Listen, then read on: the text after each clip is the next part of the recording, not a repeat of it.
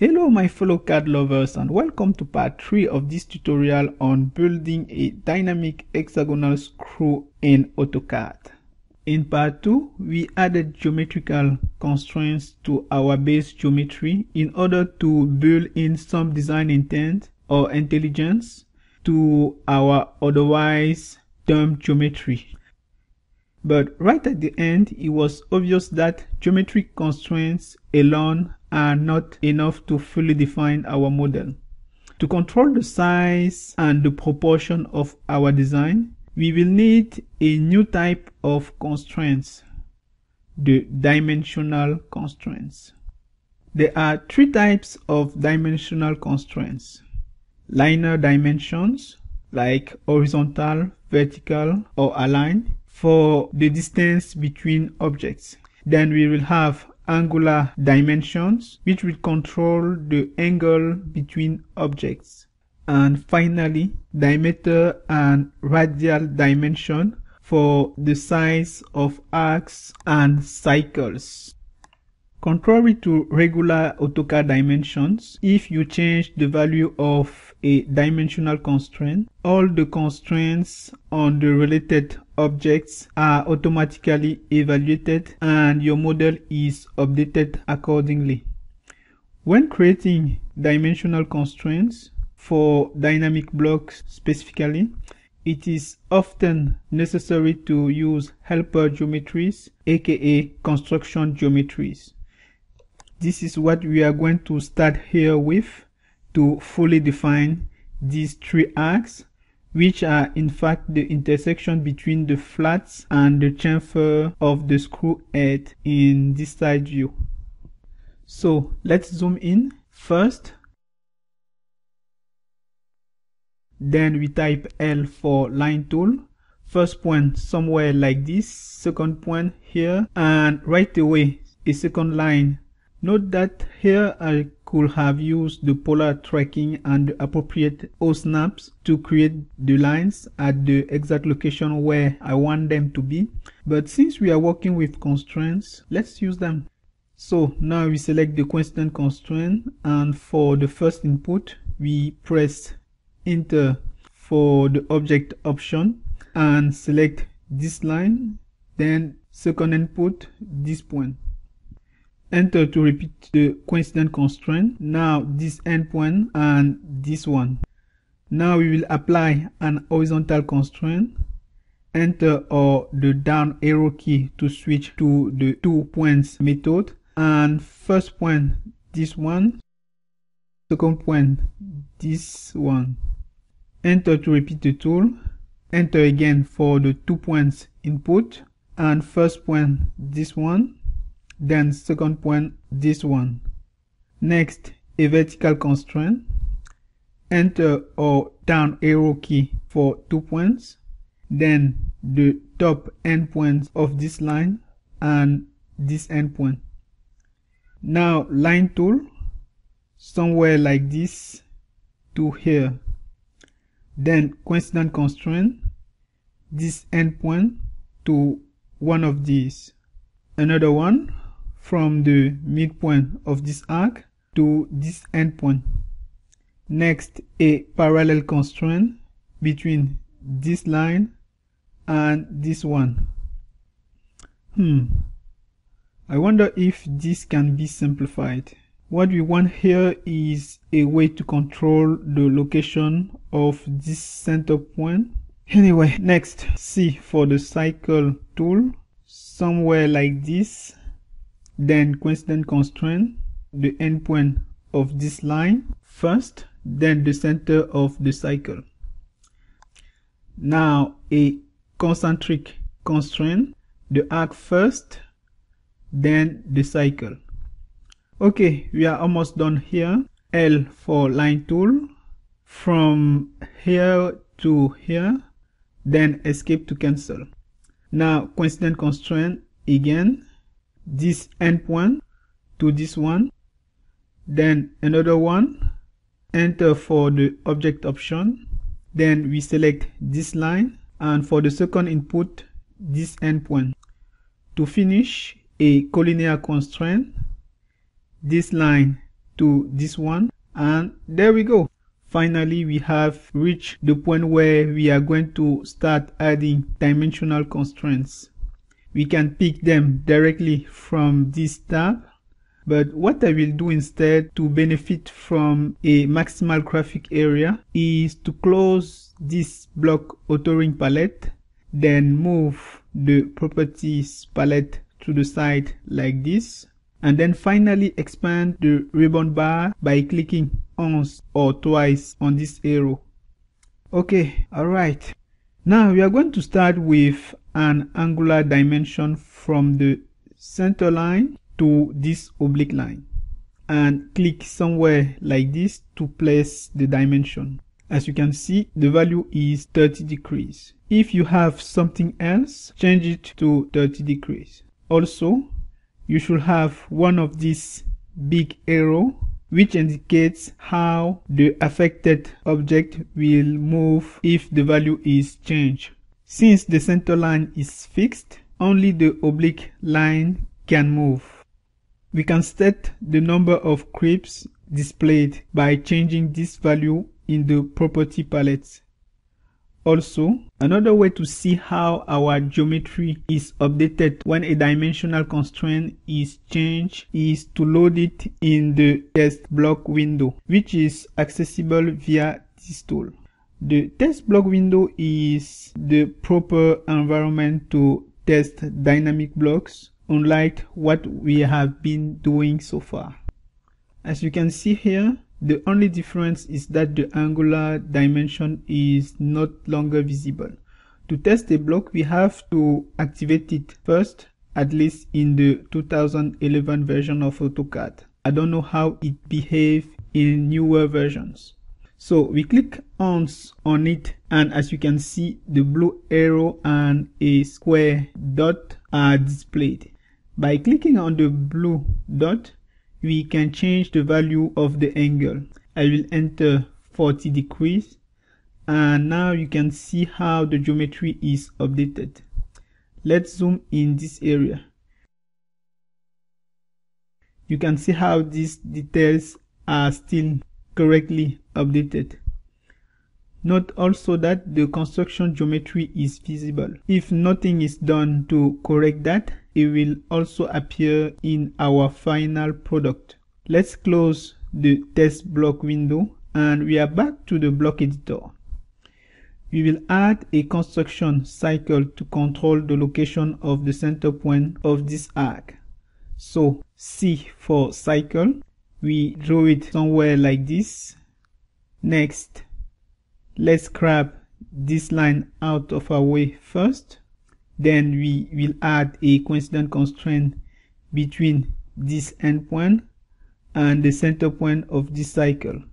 Okay. Next, a concentric constraint between this cycle and the big arc. In hindsight, maybe I should have directly connected the center point of the arcs to the endpoint of the respective lines. I cannot remember why I had to resort to this convoluted and inefficient workflow, but here we are. Anyways, let's move on, and we will now define our helper geometry as construction geometry so that it is not longer visible outside the block editor. For that, we are going to move to the Manage tab and select this construction geometry tool, and we will select this cycle,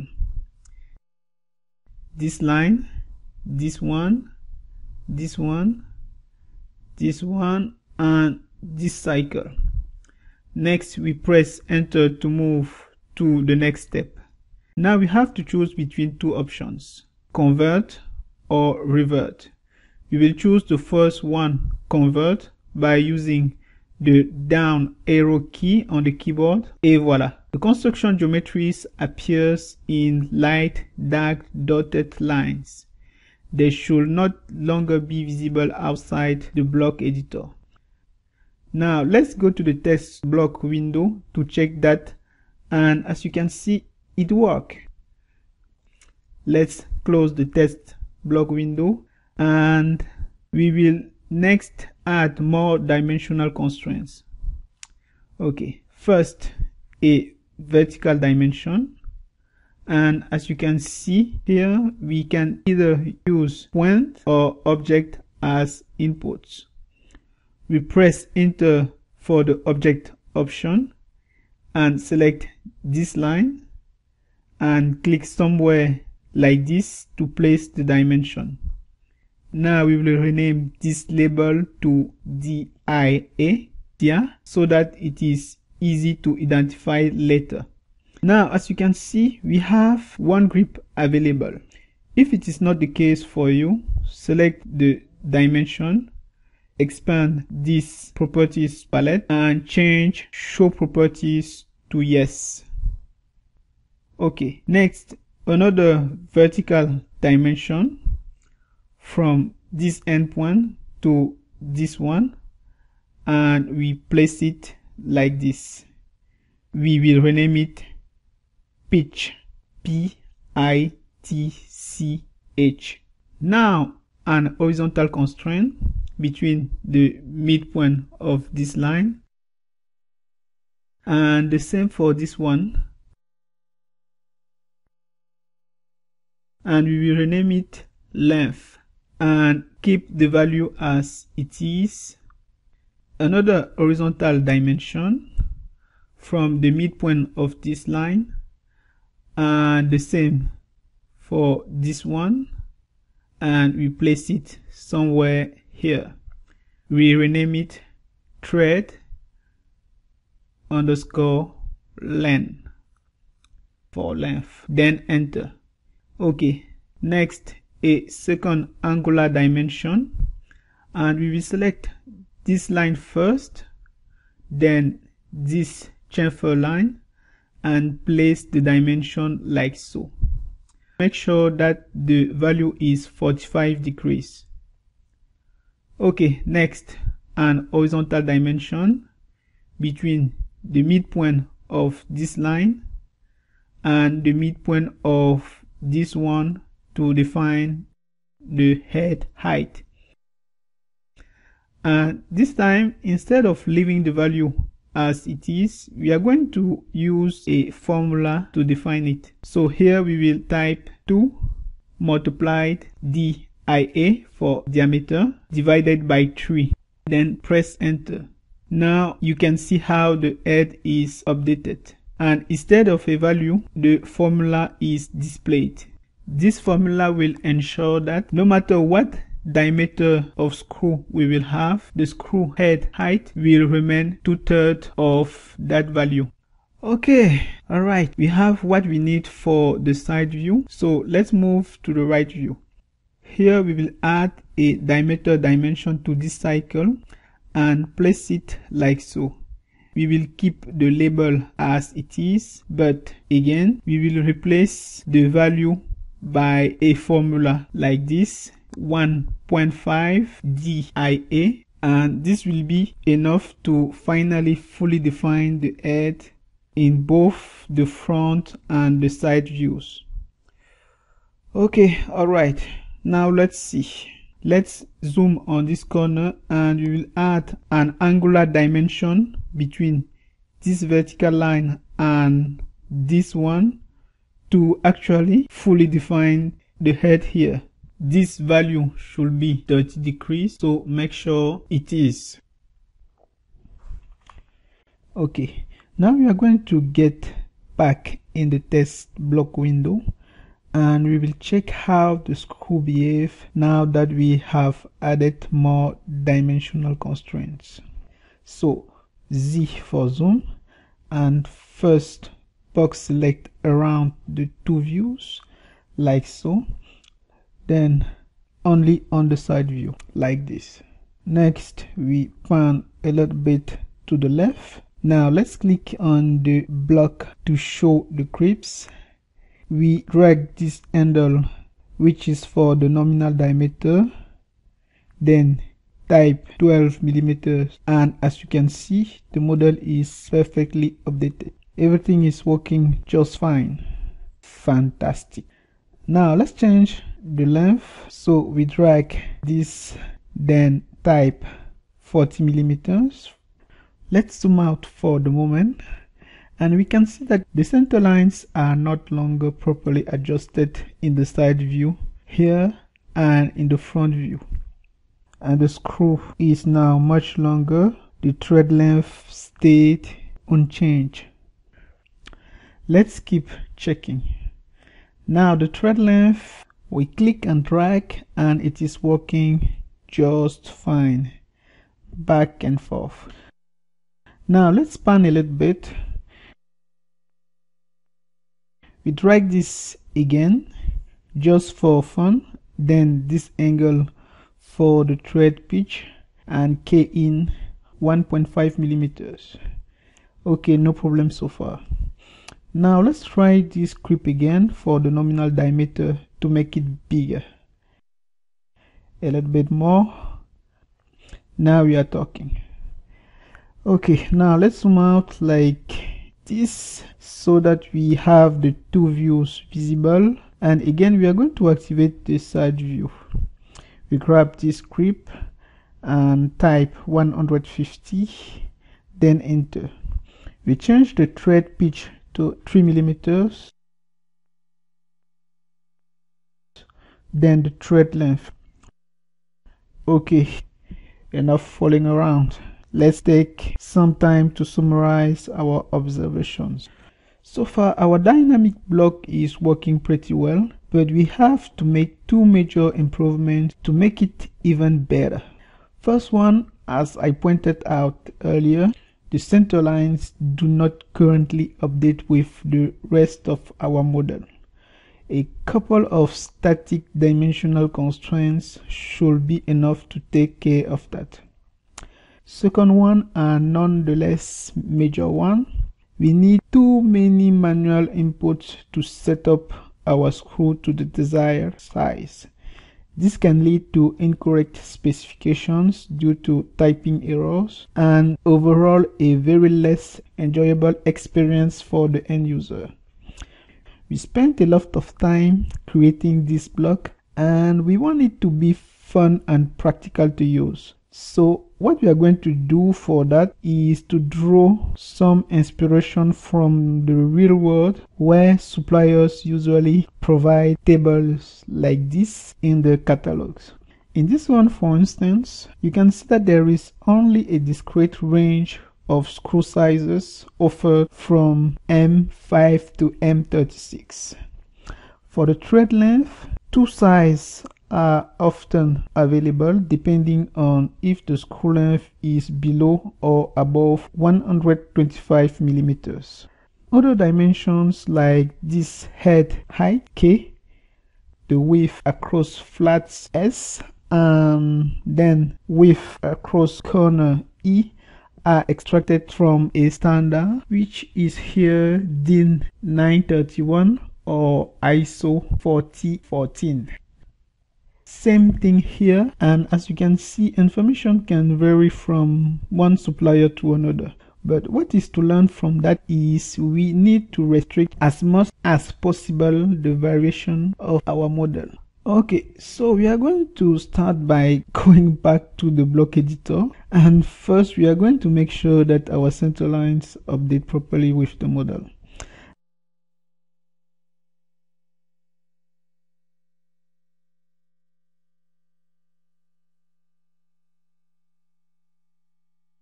Let's close this block authoring palette first, then we will simply add an horizontal dimension from this midpoint to this one and place it like so. For the value, we will input 2 millimeters. Next, we zoom out and move to the left side.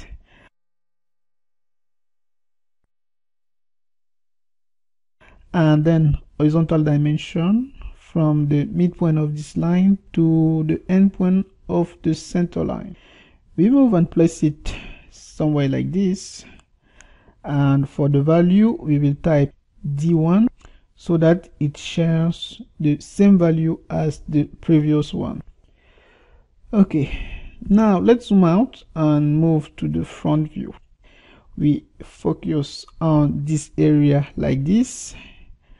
horizontal dimension, and again midpoint of this line to the endpoint of the center line. We place it like so and type T1 again for the value. Next, to finish with this, zoom out and pan to the side and zoom window on this corner. This time a vertical dimension from this corner of the hexagon to this endpoint of the center line. We place it, and as you can guess it already, the value should be D1 also. Okay, alright. Now we are going to have to make sure that the two views will stay at a fixed distance from each other.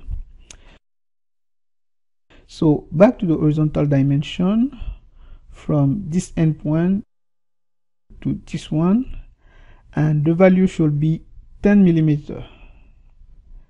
Okay, fantastic. Now before we move to the next step of this tutorial, let's go back to the block test window to make sure that everything is still working fine. As you can see, when the diameter is increased, both views are updated accordingly, except for the pitch, the shaft length, and the thread length. The distance between the views stay the same. The center line are now in sync with the rest of the drawing, which is nice. Okay, now as you can see, we have way too many creeps available for the end user. We are only going to keep what is strictly required to make our block more enjoyable. Okay, now back to the block editor, and first Z for zoom and rectangle select around the side view. Let's pan a little to the left. Okay, let's make this property palette dark if it is not the case for you. So first right click and deselect auto hide, then right click again and select auto docking. Next, grab it like this and snap it to the left like this, and finally resize it like so. Okay, now we are going to hide the unnecessary creeps. First we select this dimension, and in the miscellaneous section down in the bottom we choose no for show properties, then 0 for the number of creeps to display, and escape to finish. Next, this one, show property to no and number of creeps to 0. Now let's speed this up by selecting multiple dimensions, and next change show properties to no and number of creeps to 0. Escape to finish this set. Then we move to the right and we will focus on this area. Okay,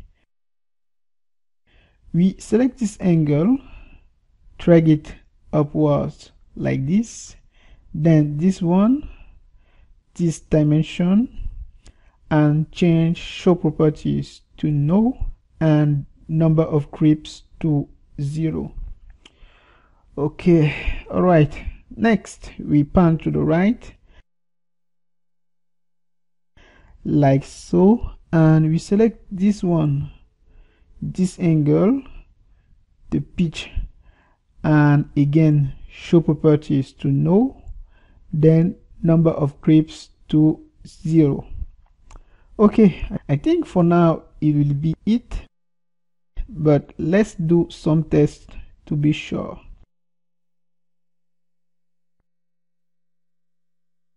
First we zoom to get the two view close to us, and we select the block, and as you can see only 3 creeps are now available. This square is for the regular base point for all the blocks in AutoCAD, so it doesn't count.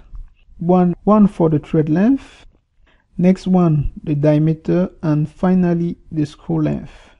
Nice. Notice how the thread length is preserved as the screw length is changed. So far so good. Everything is working fine and dandy. The only thing which is missing is to control how the thread pitch is linked to the nominal diameter.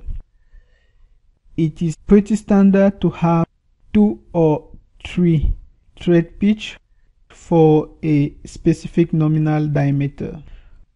For this reason, we cannot use a formula or an equation as we did earlier. Instead, we are going to use a table, and I am going to show you how easy it is to set it up in the next and final part of this tutorial. I hope I will see you there, and again, thanks for watching.